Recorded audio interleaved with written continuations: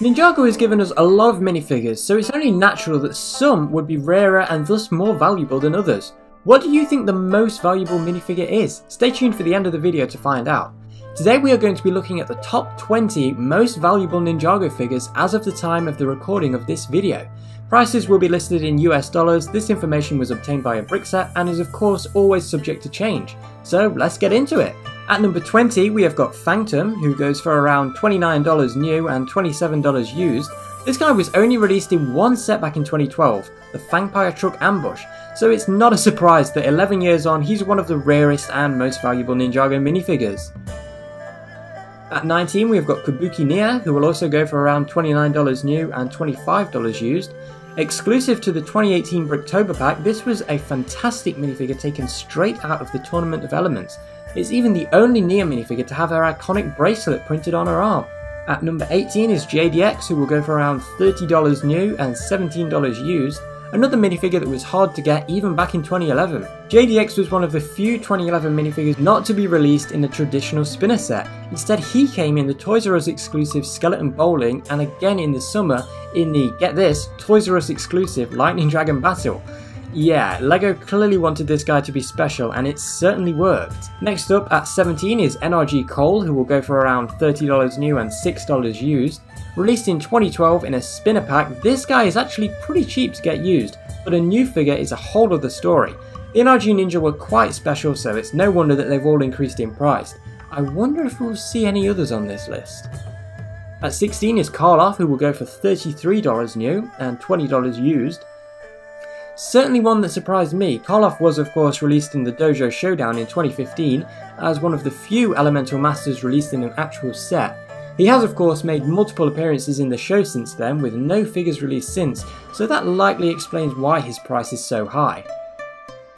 At number 15 is Oni Lloyd, who will go for around $34 new and $35 used. The newest minifigure on the list and definitely not a shock. Exclusive to the Golden Ultra Dragon, this is certainly a highly sought after minifigure, mostly because of that fantastic golden Oni mask piece. As the crystallized sets are still readily available, however, this is a minifigure whose price is likely to change a lot in the coming months or years. At number 14 we've got Day of the Departed Pythor. He will go for around $35 new and $30 used.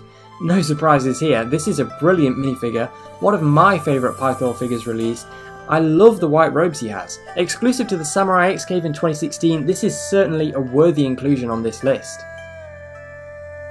At number 13 we've got Krux, who will go for $37 new and $34 used. Exclusive to the Iron Doom and featuring a double face print where you can see his Dr. Saunders disguise, this is definitely a great and highly detailed minifigure that I love. At number 12 we've got the possessed version of Lloyd, who will go for $37 new and $24 used. Another of the few figures on this list to be released in multiple sets, Lloyd came in the Morrow Dragon and City of Styx, and what a fantastic minifigure he is. Featuring an exclusive hood piece which really amplifies the possessed look, this figure was definitely a must get in 2015. At number 11 we've got the Bricktober Golden Kai from 2017, he will go for $41 new and $29 used. Once again, a Bricktober exclusive minifigure. Based on his rebooted suit, this is a minifigure straight from Into the Digiverse, but made even better with leg detailing not present in the show.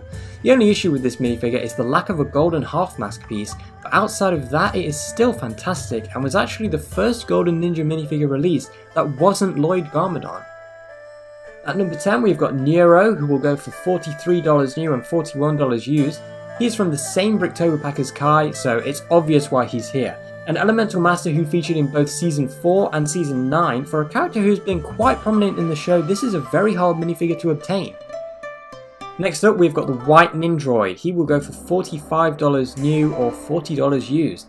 Again from the same Bricktober pack as Neuro and Kai, this white version of Cryptor was featured in Skybound at the Hiroshi's Labyrinth Vault. This highly detailed minifigure is a delight to behold and even features this rare head printing that wraps around the side of the head.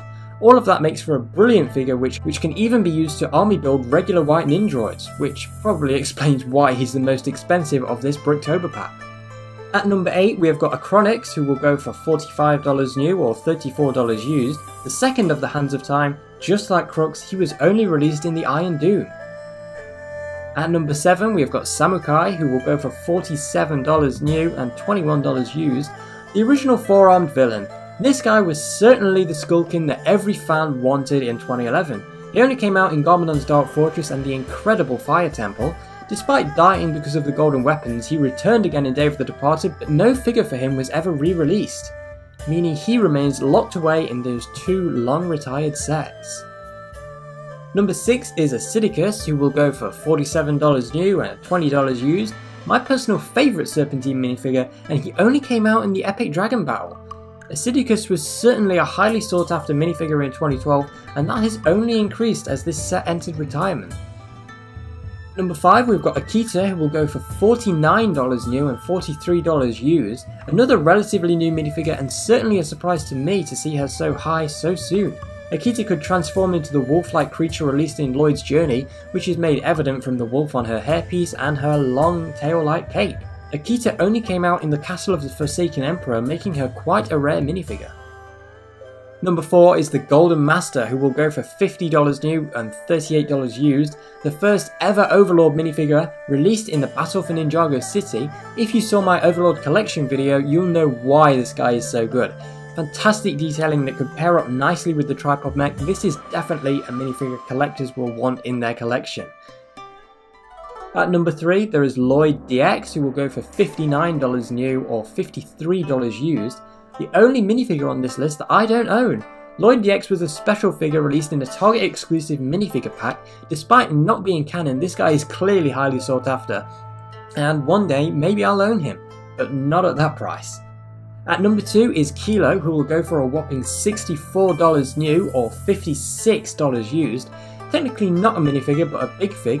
Coming straight from the Killow vs Samurai X set, this guy is a great figure who looks truly menacing with that orange Oni mask. And finally, what is the most valuable Ninjago minifigure? Did you guess correctly? It's NRG, the GOAT, but still cheaper than the GOAT. Coming in at $64.46 new and $28.89 used. Yeah, this one probably isn't a shock to a lot of people. He's been highly sought after for years in the Ninjago community, and it's no surprise why. He was exclusive to a spinner released in 2012 and only on sale for a very short amount of time. So yeah, that is the top 20 most valuable Ninjago minifigures ever released. Are you surprised by any of the picks on this list, and how many do you own? Let me know in the comments down below, and if you've enjoyed this video, be sure to subscribe for more Ninjago videos just like this, and I will see you again very soon.